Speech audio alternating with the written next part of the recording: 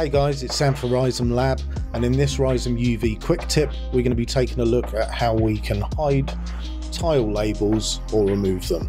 So let's pop on over to the application and take a look.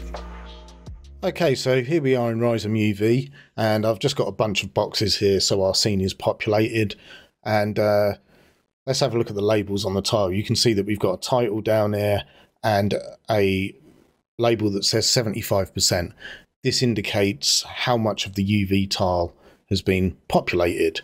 Now you notice that we're in edge mode, and if we actually go to island mode, you'll see that there's some more labels down here. So not only have we got the title and the percentage populated, but we've also got a button for locking the tile and a content label. And when you press it, it selects the content within the tile. Now you may find that these labels are in the way. For instance, if you go into point mode and you want to select some of the points behind this label, you can do, but you don't know whether they're selected or not because these labels are in the way. So you may have a situation like that. So how do you turn these labels off?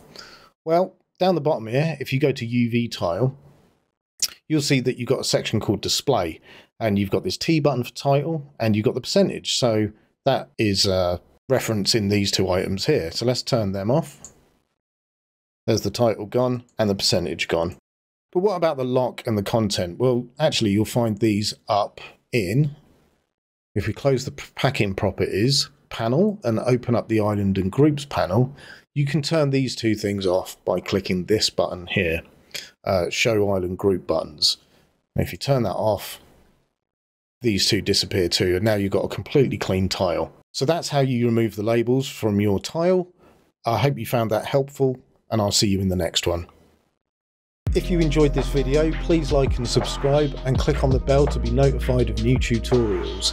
You can check out some of the videos on screen now, and you can also visit us on our website, across social media and our Discord server. Cheers guys, bye.